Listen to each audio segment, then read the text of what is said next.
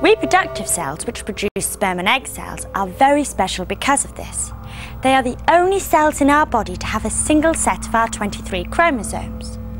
And this is so that when the egg is fertilised, we get an equal number of chromosomes from each parent, so that we get the full set of 46 chromosomes, or 23 pairs. For the first time, I think I actually understand it. But why do we have so many chromosomes? Well, we are very complex creatures, you know. Each chromosome contains a number of genes, which are basically chemical instructions for one particular feature. For example, eye colour, or hair type and colour,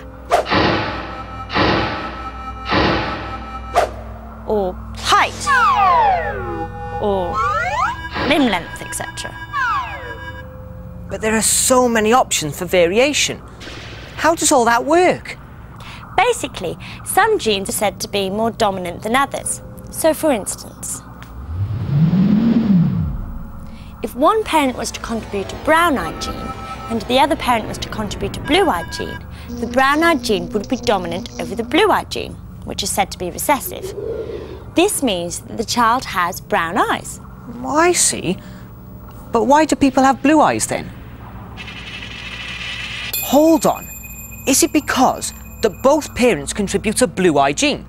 So there's no brown-eye gene present at all? Yeah, you're getting the hang of this now. OK, so when each chromosome finds its partner, the genes match up too. Right. Well, that all seems logical. Good.